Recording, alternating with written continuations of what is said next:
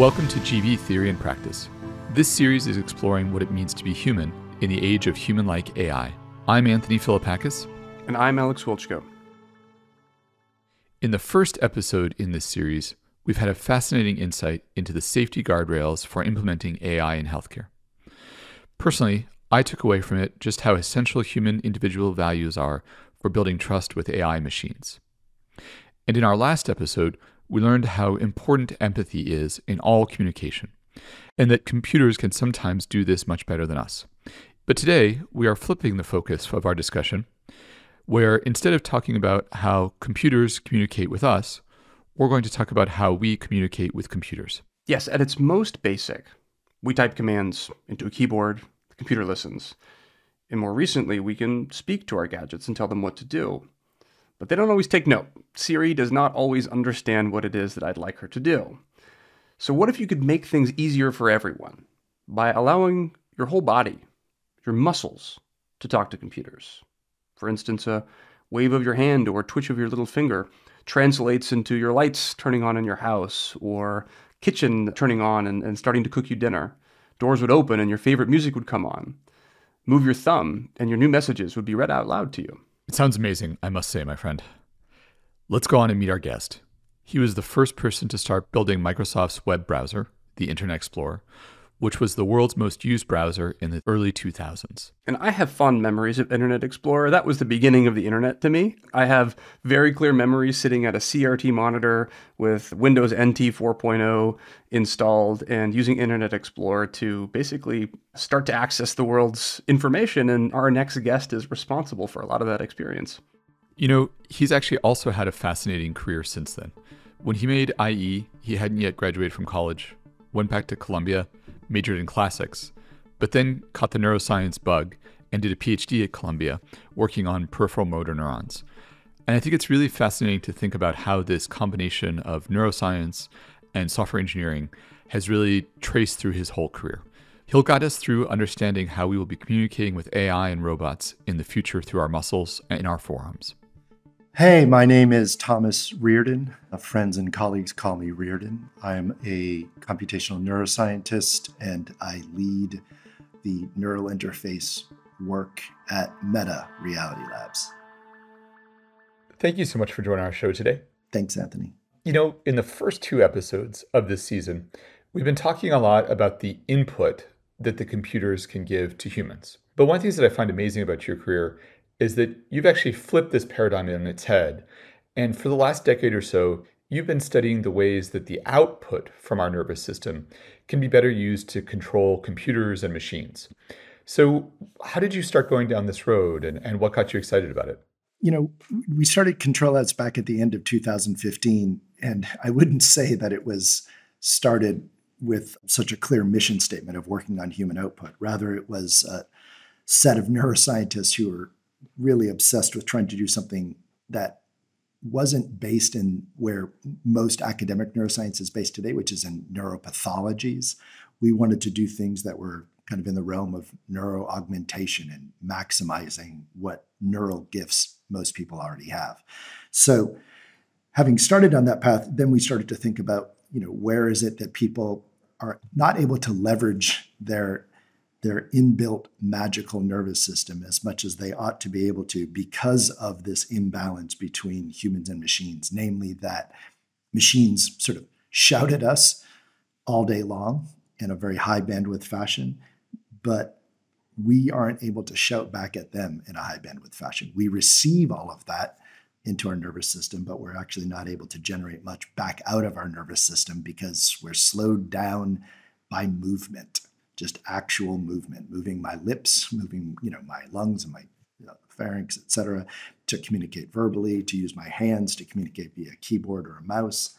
All of this is very, very low bit rate compared to what a machine can actually get back to us. So we just kind of set ourselves up kind of in an abstract way to work on this problem of the imbalance between humans and machines and in this input-output imbalance. Actually, I'm kind of curious, is there actually a quantification of the bandwidth into our brain from all of our senses and then the bandwidth of our output?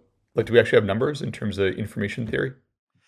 I mean, people have tried to write down a number for this. I always think these things are a bit, hard to verify, but there are estimates of between 6 and 7 orders of magnitude difference in terms of the bit rate. Okay. And that's Wow. a million to 10 million times difference. And that's because really your input system is massively parallel. And while your output system is somewhat parallel, it's incredibly slow because in the end, all you're doing is turning muscles on and off. And that process is necessarily slow. You have millions of neurons that are directly taking in input from the world, in particular the ones like proprioceptive neurons that we don't think much about, in which your brain is sort of saturated by these at the first order, meaning your brain extends sensory neurons out throughout your entire body, and you're taking in information at an unbelievably parallel and fast rate. But all of that output, again, is just going through 200 muscles in your body. Very, very slow compared to the number of neurons that are taking in information. One thing I wanted to pick up on, Reardon, was what you mentioned before, which is augmenting the magic of the nervous system, this incredible Swiss Army knife that we have, which is our bodies, our nervous system, that's given to, billions of people. We focused on this podcast on the value that AI can bring to improving human health and to disease, but we haven't focused as much on augmentation, right? So your focus has been on virtually the whole population, right? So, for example, Internet Explorer reached around, billions of people. So why do you think targeting whole populations first rather than diseased populations first is the right approach? This is just I guess something of a philosophy that I shared with my co-founders, that we would actually be able to move the science forward faster. And I suspect, Alex, you actually share some of this with me. We'll move the science forward faster by trying to work on scale problems first, and then partnering with clinical practitioners who can then adapt sort of the scale discoveries to clinical populations, to people with different kinds of neuropathies, et cetera. I really feel like a lot of neuroscience does get slowed down by this kind of clinical first, pathology first approach to understanding and decoding the brain.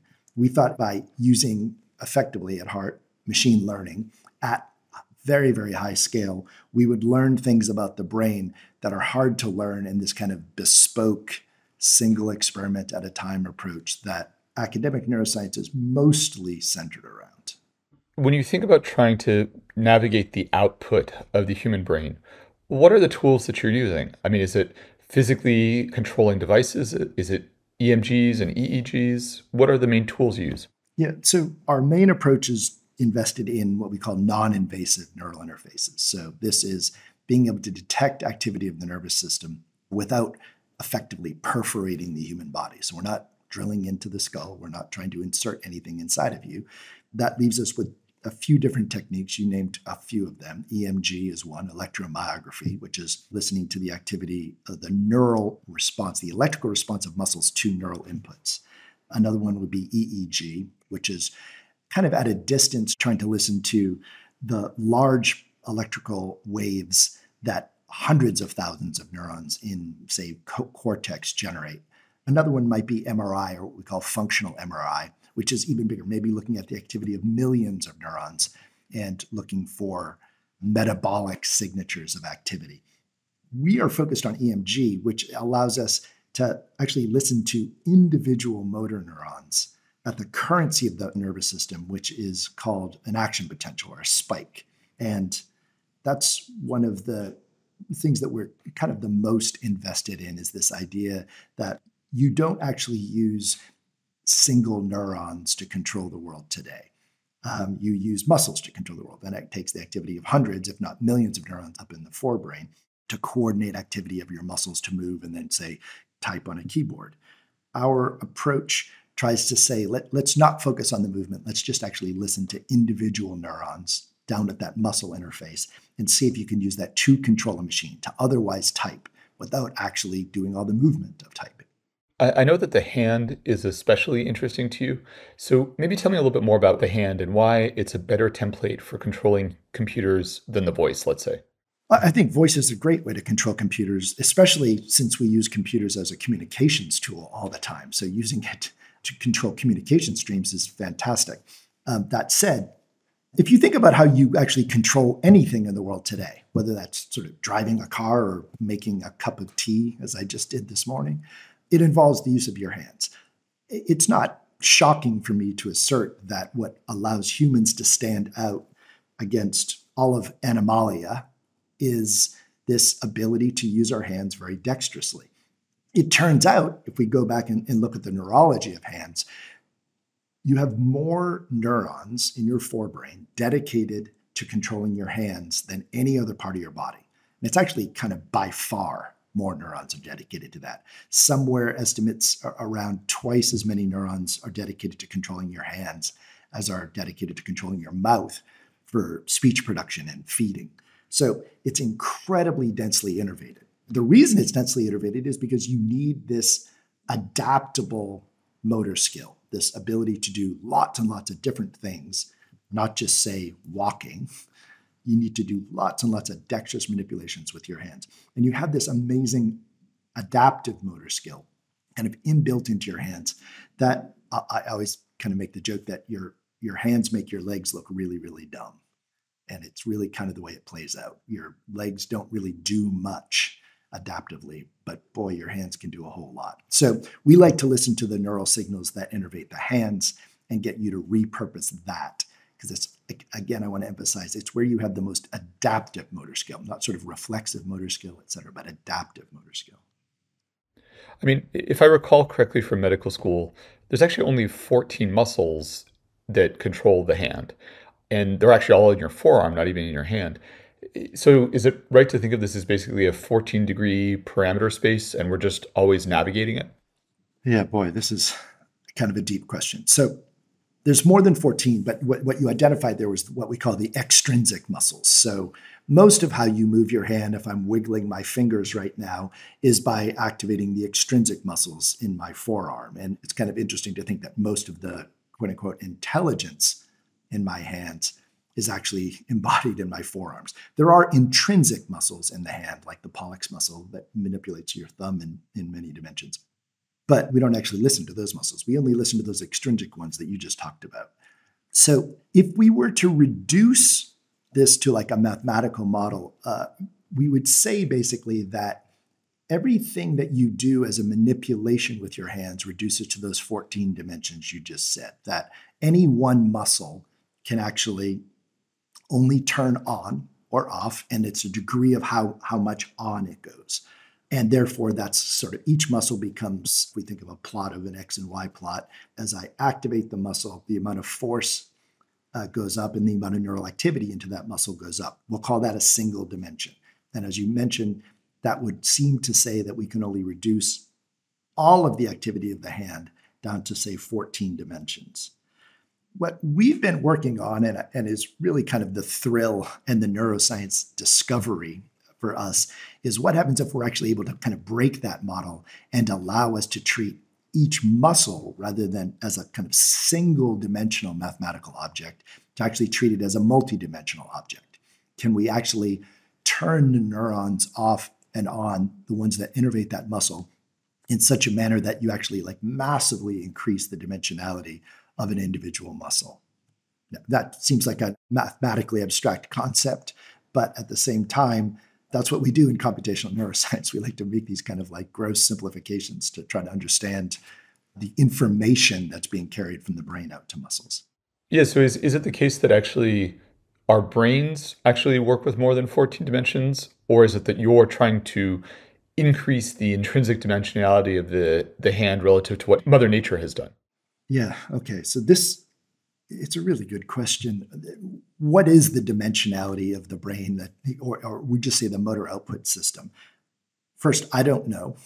But what I would say is, and one of the things that makes adaptive motor skill so interesting is maybe there's, say, 100 million neurons that are part of motor cortex, the output part of your brain, that are trying to control muscles. Or maybe say there's 50 to 100 million just at the, call it the top end of your brain, that are dedicated to turning on and off these muscles in your hands. By the time you get down to the final neurons, so these are what we call upper motor neurons that exist up in cortex, and then they send down that long synaptic wire down to the lower motor neurons, the ones that exist in your spine. And by the time you get down to that, you have this massive decrease in dimensionality from, say, 50 to 100 million neurons, all the way down to, for a single muscle, maybe 1,000, maybe only 400, say. The number of neurons that actually directly control the muscle is very, very, very small. They're about 4 orders of magnitude or more smaller than the number that exist up in cortex that are starting that kind of cascade of signals that actually control the muscles. In and of itself, there's this massive dimensional collapse. And it's, theorized that the main reason we do that is because control has consequences. That when you turn muscles on and off, when you move, when you are seeking prey or doing anything skillful in the world just to survive, it really, really requires sort of exquisite control. And that dimensional collapse allows you to get increasingly precise control over what we call the end effector. The end effector is your hand, or the end effector could be any part of your body, but in this complex system, it takes a massive amount of computation, these 50 to 100 million neurons up in cortex doing their job, to get down to that fine control that's only a couple hundred neurons, and then ultimately down to just those 14 muscles. So in a sense, by measuring the output at the musculoskeletal level, or maybe at the spinal cord level, but ultimately manifest in how the muscles are moving, you can take advantage of this incredible dimensionality reduction and abstract away a lot of the, complexities of control that have to do with being a physical being. So it seems like you've kind of hacked into a very high bandwidth, highly processed output modality for the human body. So I'd love for you to tell us more about what you made to do that, what you developed. Yeah, I probably have to set up one more mathematical concept here and then get to what we've actually been doing with what we call surface electromyography, which is the technology we use to detect these neural signals. People who study neuroscience probably study this the first semester they take a class of neuroscience, which is work that I think Eccles did in the 1950s. And this is something called motor recruitment. So this is basically when I want to turn a muscle on, I start firing neurons in the spinal cord, these motor neurons, and those cause the muscle to contract. They electrically spike, that releases neurotransmitter. The neurotransmitter invades the muscle. Inside the muscle, there's this cascade of signaling via calcium that causes another electrical pulse inside the muscle, and that causes binding of myosin proteins, and that causes the contraction of the muscle. And then when you want to turn that off, when you want to relax the muscle, you just stop sending that neurotransmitter. And then the muscle goes through a slow relaxation. There's something really important here called recruitment, which is as I want to increase the amount of contraction I'm doing, I just turn on additional neurons. So let's say there's 100 neurons as a made up example. There's 100 neurons that innervate a muscle, and each of them has a name, sort of Alice and Bob and Charlie, in order. When you want to turn on a muscle, motor recruitment, this theory, generally accepted in neuroscience, was that you always turn on the same neurons in sequence. So Alice gets turned on first, and then Alex gets very chatty and maximizes the amount of neurotransmitter she's releasing. And as she keeps increasing, she recruits Bob. Bob starts firing and sending neurotransmitter to the muscle, and in turn recruits Charlie, and so on. If you follow that through mathematically, what it tells you is that, at least according to Eccles, there's only one dimension of activation, that the muscle only gets turned on by the same exact neurons, and then those neurons reduce their activity in a backwards manner. So that from a measurement perspective, I'm effectively only able to see a single variable, something that goes from 0 to 1,000, but it's in the same sequence every time. Our great goal, and what we have proven to ourselves again and again and again, is that motor recruitment is not a guarantee. And in fact, there's the Bible of neuroscience. It's called Principles of the Neuroscience. The big, thick book. Yeah, every medical student reads that book. It's actually a fantastic book, but it's not one that I would just pick up and start reading. It is definitely a reference. And in that book, they really emphasize this point about motor recruitment, that this is the only way the body works. The body turns muscles off in a single dimensional way. Our simple task, I should say, our goal at CTRL-Labs was, what happens if that's not true?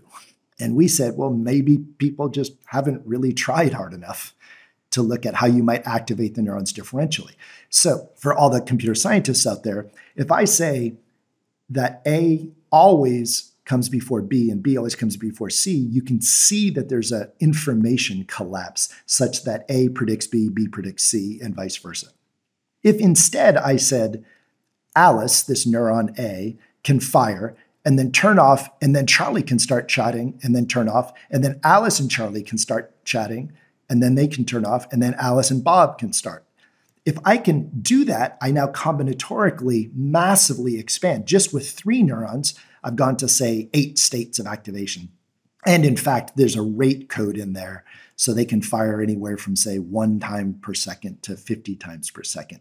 And you get something really, really intriguing out of that, which is a dimensional expansion, such that out of just a few neurons, active at such a level that you're not even actually moving.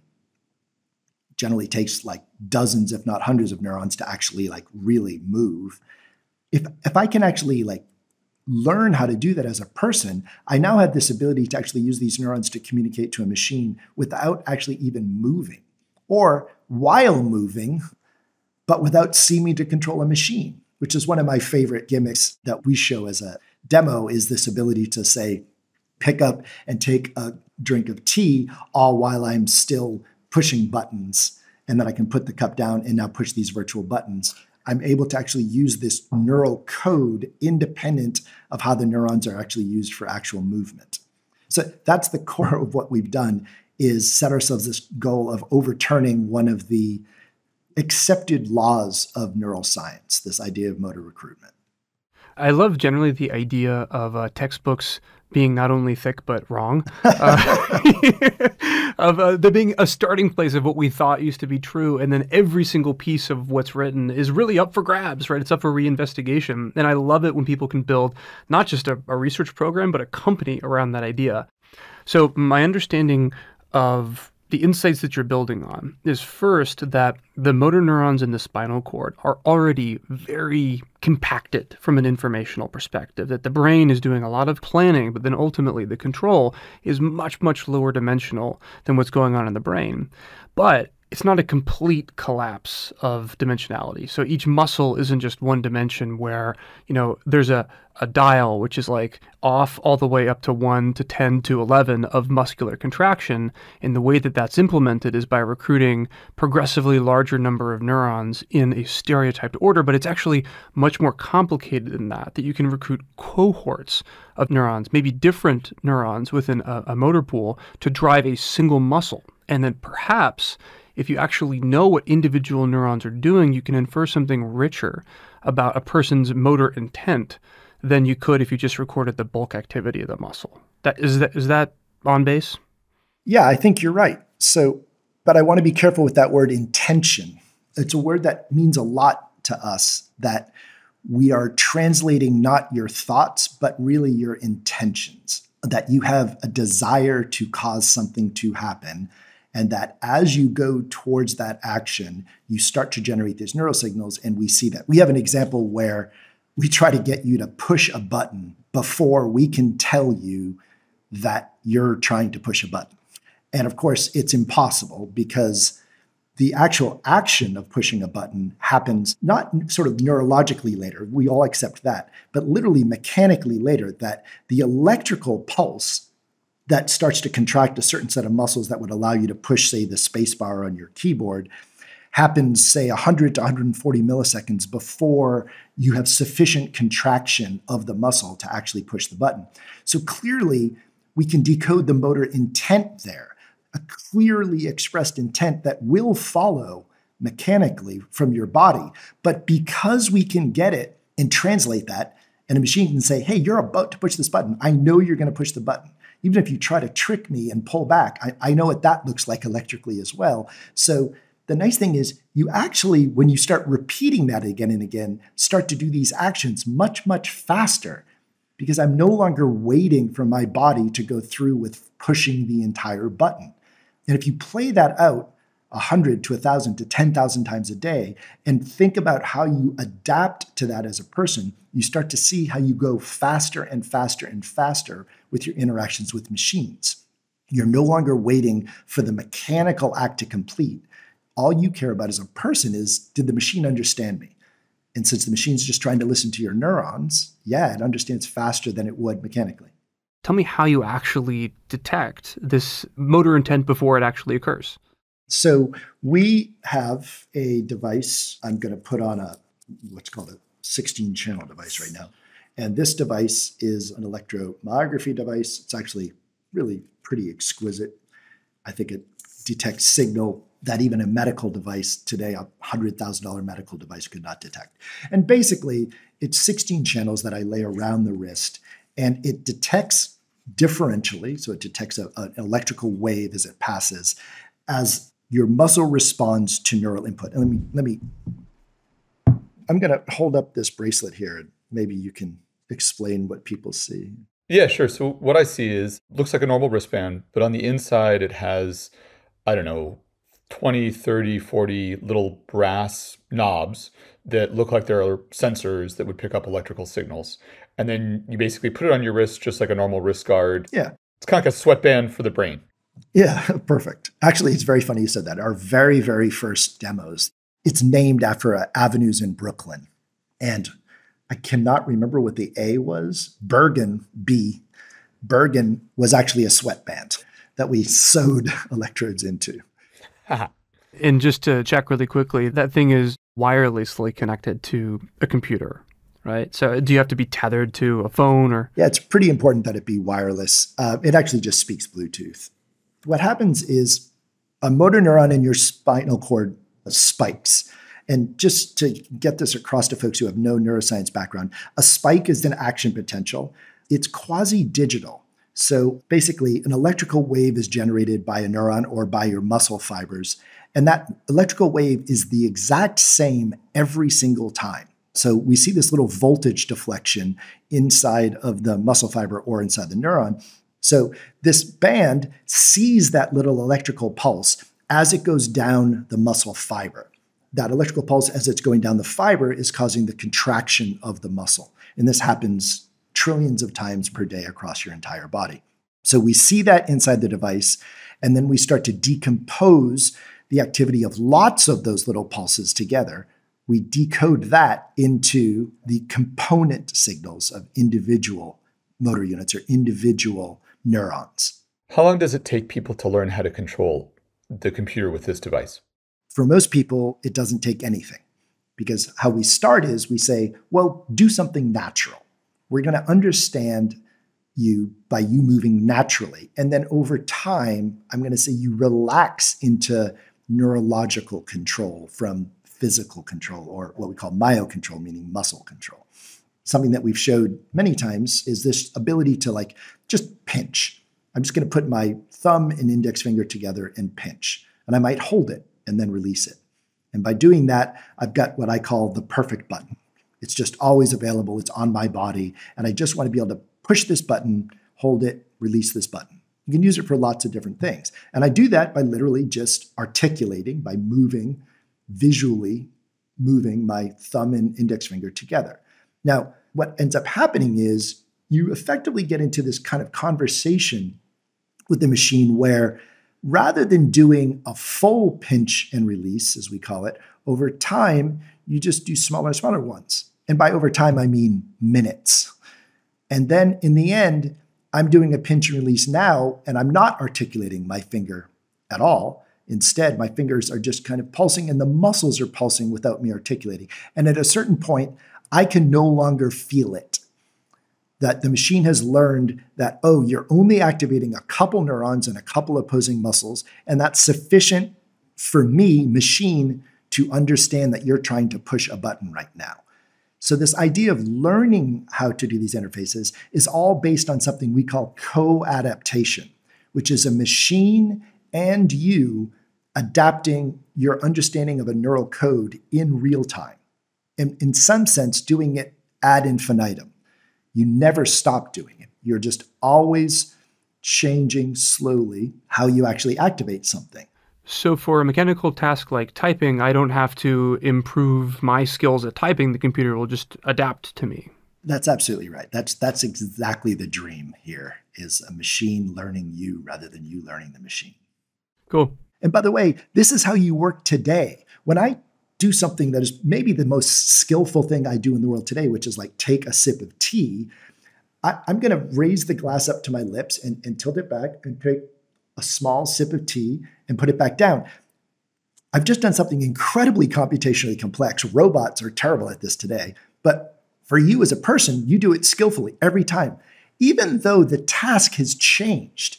When I picked up the glass, I didn't shove it through my face. I adapted to the weight of the glass. I adapted to the texture, adapted to how much liquid was in there. And I tilted it back and I slowly drained the fluid into my mouth. I didn't spill it anywhere. I did it all very, very skillfully. And each time I take a sip, the task changes. There's less fluid in there. It might be a little bit colder, etc.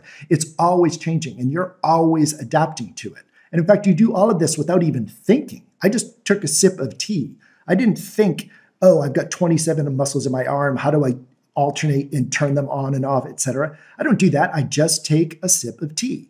So similarly, you just push a button.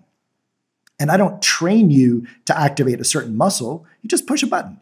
And because you slowly do less and less to do that, which, by the way, your nervous system does automatically, you're always trying to minimize the amount of effort it takes to actually achieve some end effector goal, some end goal. You can't stop doing that. It's just something your nervous system is wired to do, is minimize effort like that.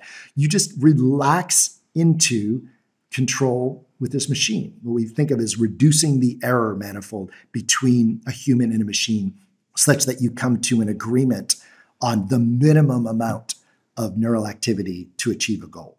It's one of these paradoxes, the idea of more of X paradox, which is that things that are easy for us are insanely difficult for computers, and things that are insanely difficult for us, like adding very, very large numbers, can be done trivially by computers by virtue of just how much time evolution has spent making things easy for us, right? So you say it's easy to take a drink of a cup of tea, but you have to decode those signals in a way that evolution has designed very carefully to produce. So tell me a bit about the machine learning and the statistical approach to translating these electrical impulses picked up via electromyography into a representation of what's actually being done by the person.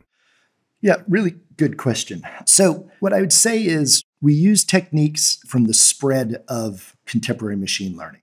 We started out, for instance, working on problems of representation. And anybody who works in AI or ML will know, like, a lot of the breakthroughs over the last decade plus in applied ML have come in what I'll call areas of representation. From there, we use techniques from reinforcement learning, any of the recurrent network techniques you might have heard of from LSTMs on, and of course now are exhaustively using transformers in different ways in our stack. It is not a single one-size-fits-all ML approach. It is kind of mixing and matching different ML. Now, one last thing I should point out here is most people who work in ML, and especially in my company, work on models that are massive, like multi-billion, multi-trillion parameter models. And those things are sort of learned and then model compiled and model issued. In our world, we're working on that problem of real-time model adaptation. So how does the model itself continuously adapt in real time? And I consider that to be kind of one of the most exciting and kind of most, at least currently, underexplored areas of ML. So thinking about the future then, I mean, you've perhaps satisfied your curiosity or are satisfying your curiosity around motor control, but where are you being taken next? What I've said recently is I finally found something I think I could work on for the rest of my life because there's so many questions open. I like following where my ignorance inspires me. And I can honestly tell you, I didn't feel that way about the web at all, even though I felt like I had my hands in helping form the web, the first web in the 90s. I didn't feel like there were problems to solve till the end of time. I thought most of the problems were going to be ones that we created ourselves and that we would try to unwind those problems over time. And frankly, I don't think I was far off the mark. When it comes to neuroscience, there's just so much more to learn. And there's so much more to learn even outside of academia. If we have these approaches that try to think about things from a kind of augmentation perspective rather than a clinical or pathological perspective, that there's so much more we can bring to people to help them understand this incredible tool, this incredible thing that we are. I am somebody who thinks we are our brains. And I can't imagine ever getting bored of that topic. This is an amazing conversation today, Tom. Thank you so much for having it with us. Great. Thanks for having me, guys. It's been a pleasure. Thanks, Reardon.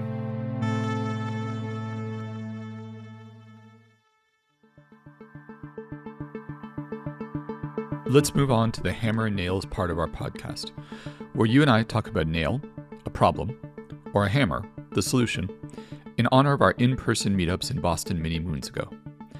Alex, what has this episode inspired you to think about today? Well, I think it's a hammer. But first, I do want to just harken back to those meetups just for 30 seconds. They were really special. This notion where you're getting a bunch of people together to talk about new solutions, new technologies that maybe people haven't heard of before, and new problems that people might not think are tractable, and just actually hashing it out together and sharing. That was really, really special. And it's something that I'm thinking of bringing to the organizations that I'm a part of, just maybe as a lunch event or an after work event, just to get people to mix problems together. So I'm glad that we're doing this at the scale of a podcast now, but sometimes I kind of think back to the olden days, and those were really special meetups. But today, I have a hammer, I think. I want to turn back to computers giving us input. And what Reardon talked about is us giving input to computers. But the core of what we're talking about here in this series, we're talking about giving computers human abilities, and one subset of that is giving computers human senses. And there's 3 parts to doing that for any sense. Giving the computer the ability to read part of the sensory world. And that's what Reardon is doing with CTRL-Labs and now at Meta with his bracelet, is reading the electrical activity of muscles and translating that into information the computer can use in order to allow a tighter link. There's reading. Then there's mapping, understanding, processing what's out there in the world, organizing it, allowing you to manipulate it. So for vision, that would be Photoshop or the JPEG compression algorithm. And then there's writing. There's taking a representation in the computer and putting it back into the real world, right? So I want to talk about, haptics in its broad sense, which is any system that incorporates tactile feedback, so writing back into our human sense of touch. And they can do that through all kinds of different mechanisms, tightening around the skin, vibrating. I'm interested in how humans perceive touch. I think there's a lot that's been discovered about touch that's truly extraordinary that hasn't made it into the world at large. Because one thing that I believe folks think is human touch is just one thing. Whenever you touch a piece of your skin, there's one number, which is how hard are you being touched? And that number is varying over time. And then you have a body that's covered in pixels that's constantly reporting, how hard any part of your skin is being touched. And that couldn't be further from the truth. As is the case with biology, there's always more complexity lurking under the surface. And I want to give a sense of what's been learned here. And one of my, I consider mentors or people intellectually that I look up to in the world of touch is David Ginty, who's a professor at Harvard Medical School. And he was there while I was training to study the sense of smell. And I learned a lot about touch from him and also from the papers that he's written. So I just want to give a little whirlwind tour of just what touch is and how it's actually much more rich. It's higher dimensional than just how hard am I being touched to this particular pixel of skin. So the first thing I think to understand is there's different kinds of skin. If you look at your hand, there's likely going to be more hair on the back of your hand or on your forearm than if you turn your arm over and you look at the palm of your hand or the forearm that's closest to your elbow. And those are 2 different kinds of skin. So the kinds of skin with hair is called hairy, surprise. And the kind of skin that has no hair is called glabrous. Glabrous. Impress your friends when you're out to drinks with your glabrous skin knowledge. the information that you get from these different parts of skin is different. Right? So there's different cell types. If you look at your hand, in just a patch of skin the size of a dime, there are hundreds of thousands or millions of sensors that all sense different things. So when you stub your toe, for instance, there's the recognition that your foot has stopped and that you've run into something. And then a moment later, there's a rush of pain. And that's because there's two different types of information that are making their way to your spinal cord and your brain at different rates. There are pain fibers that are open nerve endings that sense pain, but they transmit information very slowly. Look at all the different kinds of things you can sense. So when you put your finger on your palm, there's a type of neurons that can sense light touch, just small indentations. And some of those cells are called Merkel cells. Some of those are called Meissner corpuscles. There's all kinds of different funny named cells that are responsible for this. But let's say you start to push harder.